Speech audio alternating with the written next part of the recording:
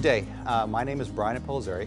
I'm the Marketing Product Manager for Grace Construction Products, representing our North American residential waterproofing products. I'm here today with my good friend Jimmy Elwood, Field Tech Service Manager, to demonstrate Vycor enV, a new weather-resistant barrier from Grace.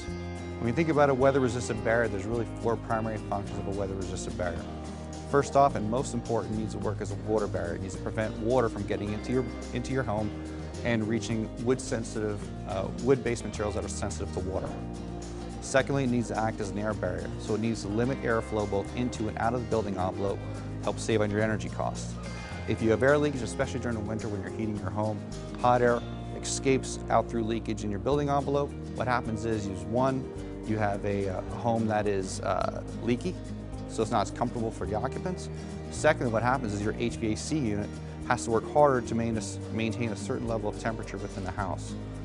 And as your HVAC system works harder, what happens is you drive up energy costs. Thirdly, it needs to be breathable. So it needs to allow for the vapor transmission through the exterior of the envelope. So what happens is, using that same example I just talked about, you have warm air inside the house, you're heating your home, warm water vapor is transmitting towards the exterior, towards the cold sections of your house. You need that weather barrier on the outside to be breathable to allow that moisture vapor to transmit through and out towards the exterior of the home. If the material is not breathable, the problem is that moisture vapor, as it reaches the exterior of the home, hits a wall essentially and basically cannot escape. So what happens then in turn is that material turns to water, it condenses, and it sits in your wall assembly. So fourth, it needs to be durable. It needs to resist tearing, it needs to stand up to UV exposure during the construction process, and third, if in fact it is damaged, it needs to be easily repairable. Vycor enV is a new weather-resistant barrier from Grace and has all the essential features that are critical for a high-performance weather barrier. First off, Vycor enV is a fluid-applied, fully adhered, vapor-permeable, durable weather-resistant barrier. It's designed for above-grade wall assemblies consisting of substrates using both OSB and plywood substrates. The first critical feature I'd like to highlight for you today is the fact that Vycor enV goes down seamless. Taped joints, seams, fasteners, those are all opportunities for air and water intrusion. So what we'd like to do today is I'd like to turn it over to Jimmy, and he can demonstrate how we properly treat a joint. Thanks, Brian. What I'll show you briefly is what is required for the personal protective equipment that should be used that Grace recommends. As you can see, I have a set of coveralls on. It's good for protection of your clothes. Basically, we use a 3M, the P95 dust and nuisance respirator, and also some nitrile gloves. So that's all the equipment that's required. I'm going to put that on. While I'm doing that, I want to show you the type of equipment that's used. Basically, it's a simple airless sprayer, available at a lot of different distributors around North America. This is an airless sprayer capable of about 3,000 psi, which will give you an airless atomized spray pattern at the end. The gun that's actually used to spray it, in this case, I have a Graco XTR5 and a 519 tip. Two safety guards on this. Basically, you can have the tip in the upright position and the lock on the handle to prevent it from triggering. To release it, you drop this down, put that forward. What I'm going to show you right now is we have an exterior corner, okay, how to pre and post apply. I've taken the liberty of spraying this out earlier so that it's dry and it's just easier to work with.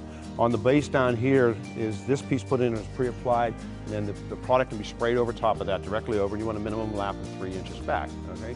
On the post applied, it's very simple. As you can see, I have a piece of the Vycor Plus cut, and I'm going to apply it in this fashion, right to the exterior corner after the material's already been sprayed on. Right?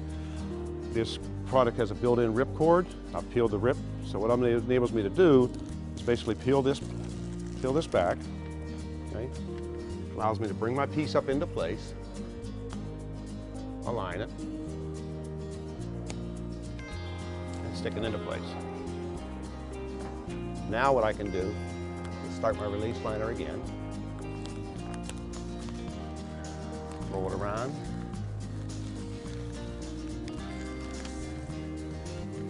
there you have a nice finished exterior corner. The final treatment to that is to roll it, okay? These are pressure sensitive adhesives, so this will roll out any air bubbles and prevent the migration of water. That's a complete corner. What I want to do now is I'm going to demonstrate how to properly treat or pre-treat an end joint or a side joint on your panels. The application is going to be basically an 8 to 10 mil light scratch coat, and with that I'm going to embed the enV tape and space it evenly across the joint. Any joints that are greater than a ½ inch, we want to make sure that we have these pre-caulked going down through. So you want to do an inspection through, get this material in place, let it dry, and then come back in. With that, I'm going to start the application. I'm going to show you a light scratch coat of 8 to 10 mils on an end joint and the side joint.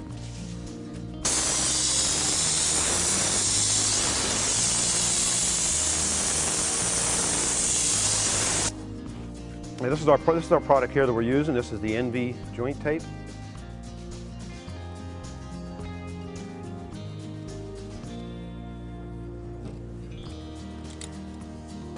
So use a razor knife to cut it, and then just basically embed it in.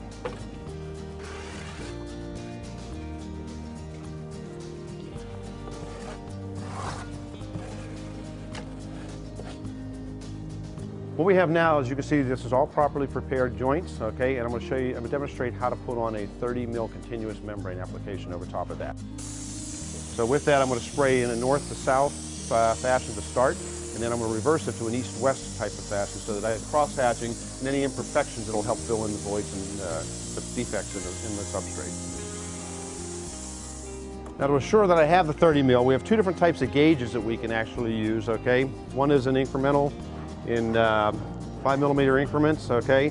And to do it, you're basically going to have these points touch into the liquid and see how deep it is. So we are looking for 30 mils continuous wet, which will dry back to 15 mils dry. So what I'm basically going to do is I'm going to take this and set it into the surface, and as it touches and leaves marks in there, and I can also see the wet on here, okay, is I have about 28 mils on there, 26 to 28 mils on there right now. So with that, I can just apply a little bit more, or I have a single point contact that as this sets in place,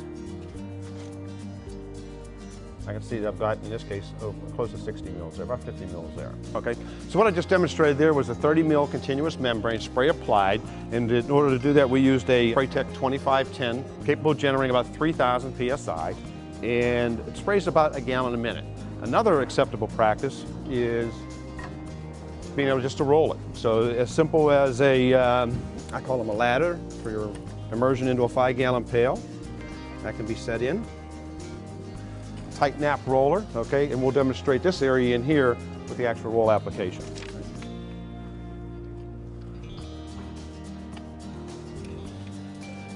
Now in this case, the thickness control is a little harder to do, as you can see, but still achievable. And this actually takes a little more time.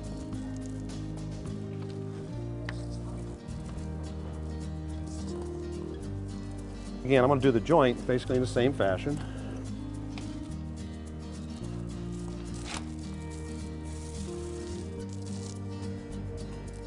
Okay. And there's your completed assembly. The first critical feature I like to highlight with Vycor enV is the fact that it's fully adhered. Well, after Jimmy has sprayed this product, in about 6 hours, this product will be dry to the touch. 24 hours will be fully cured. The important point I want to make here, though, is that the fact that the material bonds directly to the substrate. There's no opportunity whatsoever for water to get past it because it forms a continuous barrier and protects that sheathing against moisture damage. Thirdly, another point I want to make is the fact that fasteners, as you have countersunk fasteners, again, as we sprayed the field, all those fasteners are covered as well. So any type of weak points are all coated and covered by the material itself. Okay, another point I'd like to highlight is the fact that enV is a very user-friendly application. You can do it more than one way. So if you have access to an air sprayer like Jimmy demonstrated, that's perfect, you can spray. But if you don't, you can use a typical roller. You can roll the product on just as well.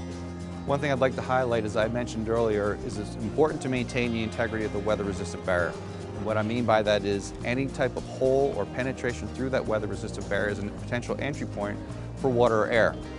Now what we've done here is I'm showing you here a couple post-applied fasteners to kind of simulate what would happen once you're putting on the exterior cladding of a home. You're putting thousands of additional penetrations through that weather-resistant barrier. And what makes enV different is the fact that once you put these products or these post-applied fasteners through the product, what enV does is it actually forms a gasket around that fastener.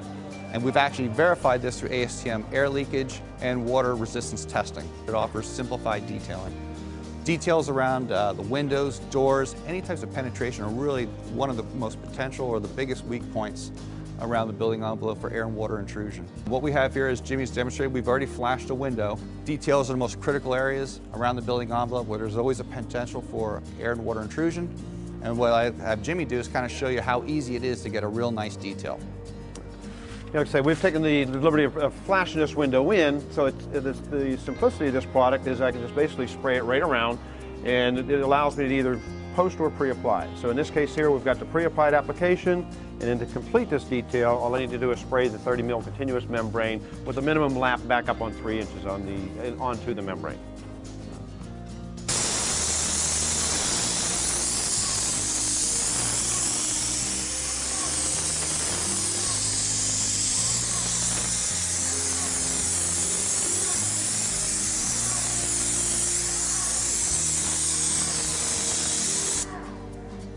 You want to pay particular attention to their top side detail where water could not or could get in behind and start to migrate. So you want to make sure this top end is sealed up, a minimum of 30 mils. A lot of times I'll just put just a little bit heavier application there to give it a good water shedding effect.